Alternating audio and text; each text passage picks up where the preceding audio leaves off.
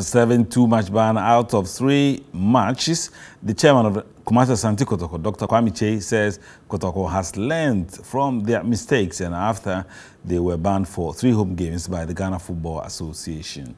Dr. Kwame Che says his team is taking measures to prevent such incidents from recurring. Kotoko will serve the last home game ban against Ashanti Gold on Sunday.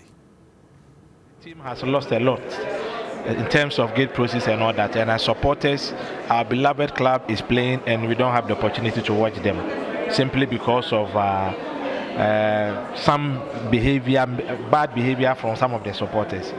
And I think it's bad thing that we need to all condemn that.